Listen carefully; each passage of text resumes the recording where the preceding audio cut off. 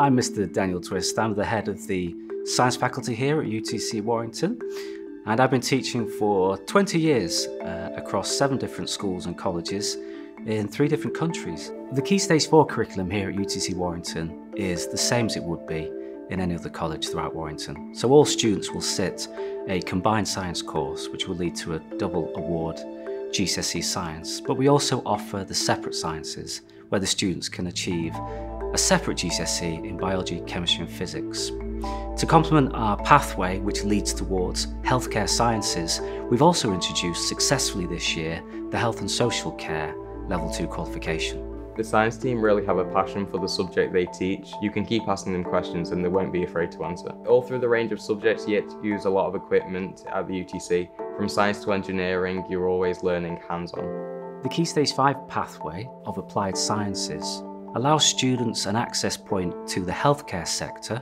as well as the traditional scientific routes such as biomedical sciences, marine and environmental sciences and zoology. It's smaller and quieter than most mainstream colleges, and it's more suited to my learning style.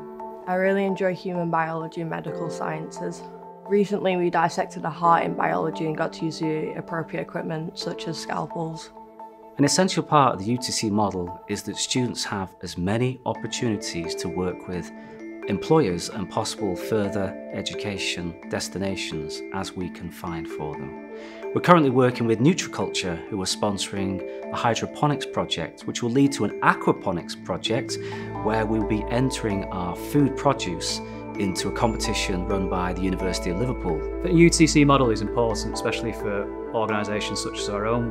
We are a science and engineering organisation, so we need young people that are really enthusiastic about that subject area to come and want to work for organisations such as us. We're also currently working very closely with the Warrington and Halton NHS Foundation Trust in delivering our health and social care at Key Stage 4. Currently doing a project with NHS Warrington, and we're currently learning about human anatomy and physiology. It helps them gain access to those employers too. It helps them to decide what their particular areas of interest are beyond just the classroom, beyond just the theory, and actually see what happens in reality in the local area. I'd like to study either virology and immunology or potentially join the armed forces.